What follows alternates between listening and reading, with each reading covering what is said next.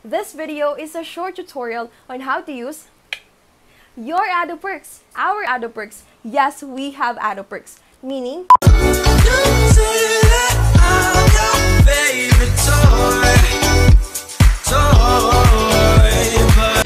this video is a short tutorial on how to use your AdoPerks, our AdoPerks. Yes, we have AdoPerks, meaning we have the advantage to make use of different softwares or websites and have a premium account. And with that, I would like to thank Adamson Computer Engineering Society for providing us this information. So without further ado, let's get started. So first website is the Notion. The links are provided by the Adamson Computer Engineering Society sa kanilang Facebook page. Punta na lang kayo doon and you will see the links of these websites. So first is the Notion. Once you click the link, you will be directed sa page na may nakalagay na for myself and for the team. Tapos take me to Notion button. So ang pinindot ko doon is for myself.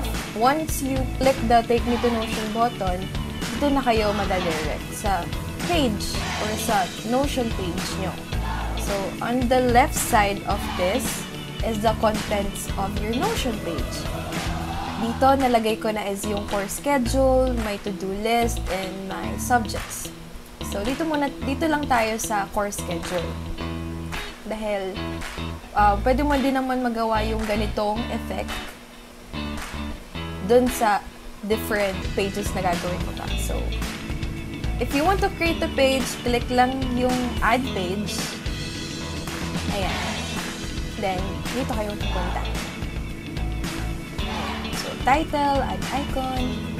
Ang fun thing dito is that pwede mo siyang lagyan ng cover photo. Sa akin kasi na-personalize ko na to cover photo ko. Ito ko nilagay yung mga current subjects ko, first semester. And pwede mo din siyang lagyan ng icon. Nandito mo lang itong parang emoji dito sa tabi ng title para mapalitan mo yung icon. Dito nyo papakita kung ano yung na-fill nyo dun sa certain page na yun o sa certain subject na ilalagay nyo dun. Kapag gusto nyo palitan yung title, just click the title na section. Palitan nyo siya schedule. Palitan nyo siya ng schedule. Ganun pa din. Pinakita ko lang sa inyo. Ayan, schedule. So, dito, sa baba, pwede din kayo mag-add ng list. Akin kasi nalagyan ko na siya ng list. Pag mag-add kayo ng list, hanapin nyo lang din yung plus button, right here. Yung click to add the block below. Then open. Open page. Yung block na yun is also your page. Once you open that, makikita mo din nilalaman nung block na yun. Ito kasi, pwede mo din siyang lagyan ng cover photo ulit. Mas maganda na may title ka na nakasulat. And yung icon, pwede mo din ulit palitan. Sa baba is yung due dates, like kapag may end time man yung mga activities na ilalagay nyo or yung mga readings na kailangan nyong basahin, pwede nyo siyang lagyan ng schedule dito. Click it, yan, tapos pupunta na kayo sa isang calendar. Kung ayaw nyo lagyan ng end date or end time, just turn this off.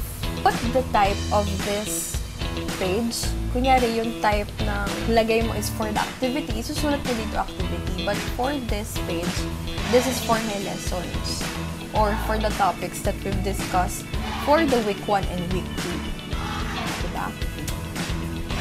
So, kaya nilagay ko yung topic is all. Yung type is lesson. Pwede mo siyang ilagay as activity, assignment, or exam. So, scroll down tayo. Ayan, for Monday, example lang ginawa nyo. Kapag mag-add uli kayo ng parang text dito, find the click button palagi. Para ma-pop up yung basic blocks. So, heading yung nilagay ko dyan. Search lang yung add heading 1, add heading 2. Next is the notes nyo about dun sa certain topic na yon. Kunyari, Monday, nag-discuss kami sa subject na komunikasyon, pang media. Ito yung title. Under that title, yung mga notes about dun naman sa subject na yun o sa topic na yun. So, kunyari, we discuss about the history and we did activity about ortografia ng wikang Pilipino. Cute thing din sa Notion ay pwede kayong mag-insert ng PDFs, ng files, and mag-embed ng mga links dito.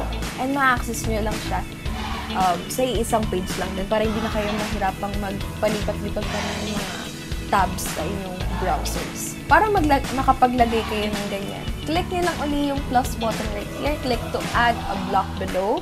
Then scroll down. Pinakababa, may makikita kayong file upload. In this case, maglalagay tayo ng PDF. Pinutin nyo lang yan. Then, you'll be seeing this box right here na nakasabi, embed link or upload. So, kapag meron ka namang file sa mismong PC mo, pwede mong i-upload yung file na yun. Pwede mo siya ma-access sa isang page. Kung gusto mo i-full screen, you can click this, open as page. Pwede mo din i-resize yung PDF. Diba? Super dali. Super convenient. Para na siyang notebook mo talaga. So, pwede din na nakaganito, parang gallery tayo. Pag pinindot nyo yan, madadirect ko naman kayo sa isa pang page. Dito sa akin, nilagyan ko lang siya ng title, topic, film versus cinema, and yung PowerPoint na binigay sa amin ng prof namin.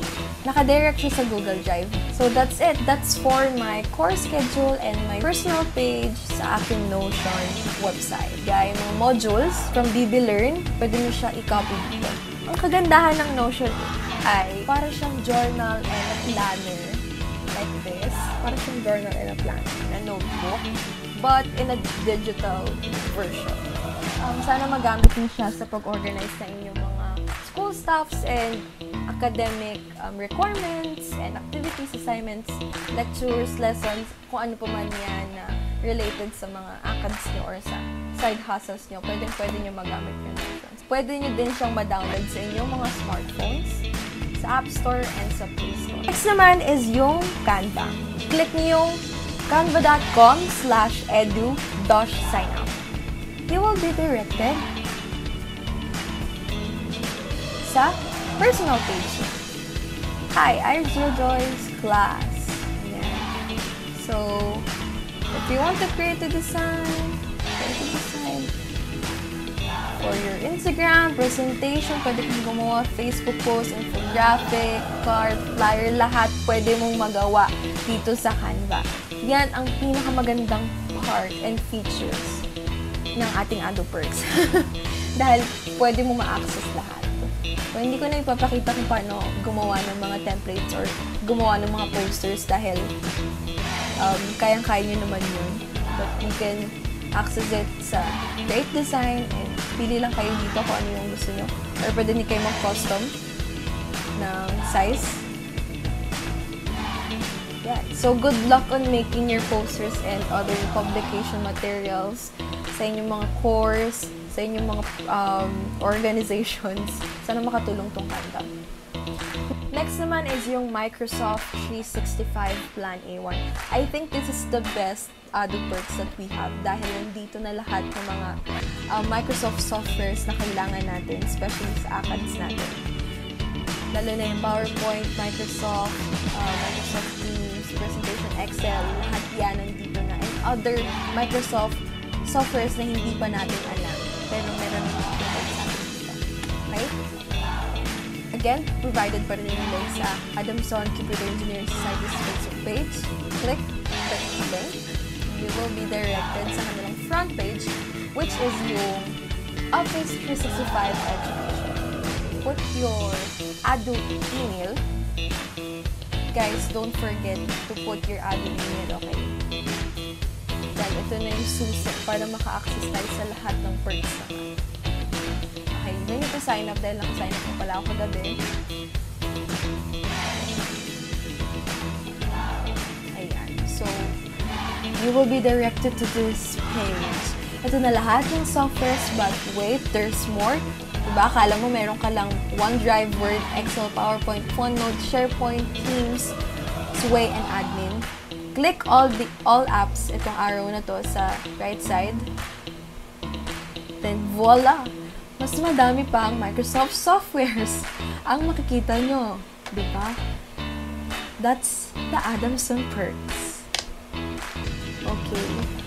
Good thing dito, meron kayong free accounts sa inyong Word, sa inyong Planner, PowerPoint, OneDrive, o meron tayong uling storage. Oh my gosh. Meron na nga tayong unlimited storage sa Google Drive. Meron pa tayong another storage from Microsoft naman. Kung meron Google Forms, meron ding Microsoft Forms. Create surveys, quizzes, and polls easily and see results in real time. O, diba? Provided na din sa atin yun ng Microsoft.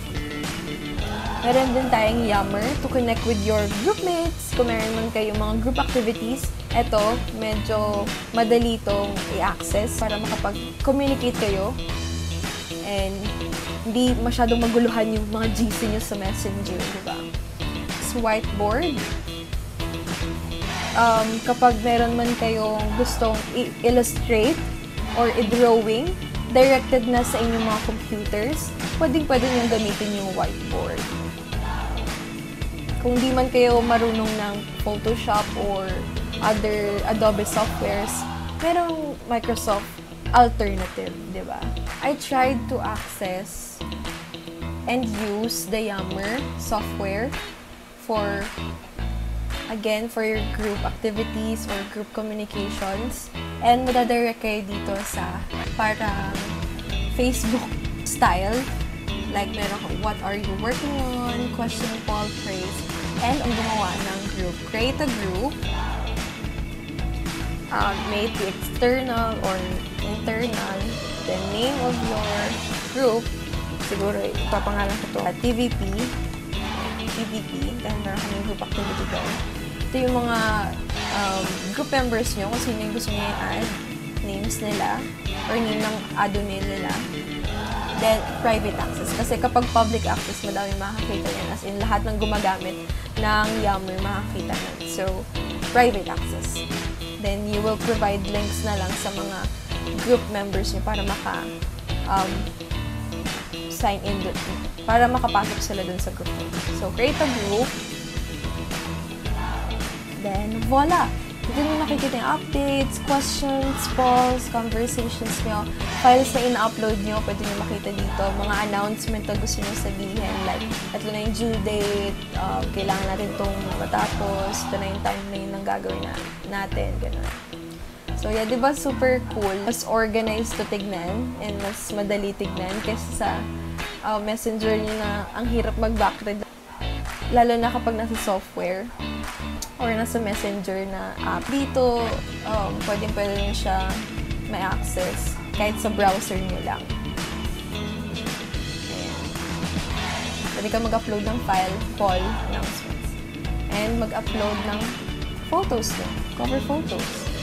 Para ma-access nyo na yun talaga for the group.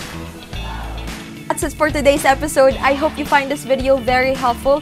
Please do maximize the use of our Ado perks to help us adjust in our new learning system. Sana makatulong ito all throughout our school year. Make sure to follow me on my social media accounts, on Instagram at IrishZeeYahJoy, on Facebook at IrishZeeYahJoy, Emma Polinario, on Twitter at ZayashJoy, and please do subscribe on my YouTube channel, that's Irish Zia or Joy. Of course, follow Falcon Radio at Falcon Radio PH on Instagram and Twitter, and www.facebook.com/FalconRadioPH on Facebook. Hit also the subscribe button and notification bell to stay updated on their YouTube channel. Bye!